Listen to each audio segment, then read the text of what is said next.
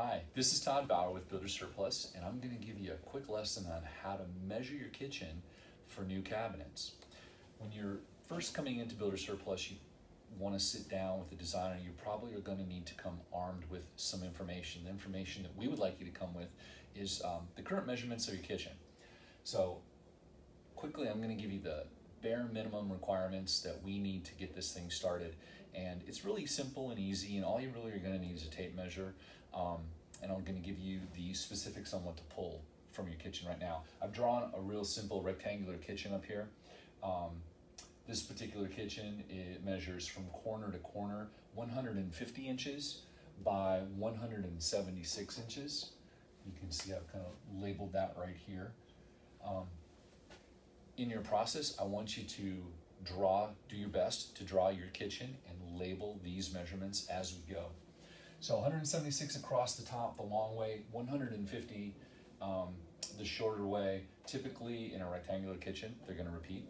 But if you have other shapes, go ahead and work your way around the kitchen, measuring all those walls as you go. In this particular kitchen, I've drawn a window on this wall, and I've drawn the location of the current stove, electrical outlet, or the gas that's coming out of the floor or the wall. We need to know that information. I've also labeled where the refrigerator currently is, and I have a door on this wall down at the bottom. So let me talk about the measurements that you're going to need then. Starting again from the corner, I'd like you to go from the corner to the edge of the window casing, and in my example, that's 82 inches. And then I'd like you to measure the outside dimension of your window, which in this particular example is 32 inches, and that would be actually the outside of the casing to the outside of the casing. The final measurement on this wall then is from that casing to the final corner. And if you were to add up those three measurements, you should get the total distance from corner to corner. So in my example here, 36, 32, and 82 equal 150. Then you know you did it right. When we measure the top wall, in this particular instance, all I have on there to worry about is the outlet for the stove, or maybe where a gas is coming out for a gas stove. So I'm going to measure from the corner to the center of that, and then I'm going to measure from that to the other corner.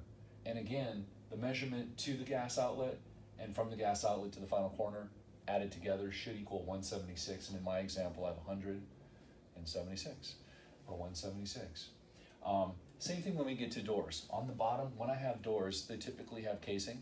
So I'd like you to measure from the corner to the door casing, the distance across the door, outside the casing to outside the casing, and then from there to the other corner.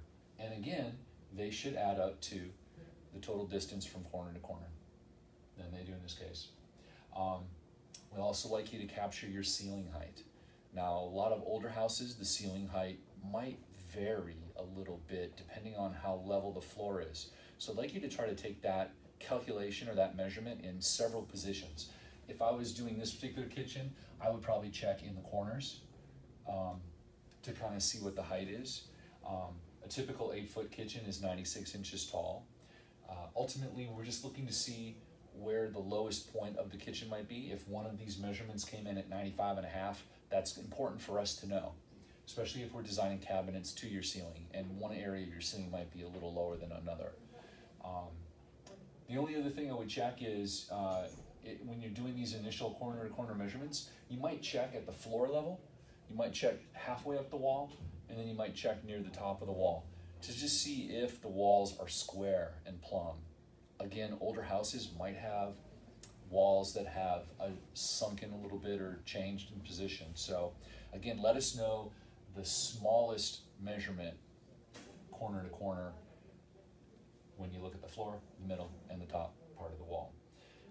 Lastly, just bring us a list of all the appliances you plan to have in your new kitchen. If you're going to have a stove, dishwasher, maybe a garbage disposal, your new refrigerator. If you have model numbers, if you've already made those selections, that's great. If you're going to repurpose what you already have, bring that information as well. Take a lot of pictures. If you photograph all of these walls for us, it would be very helpful.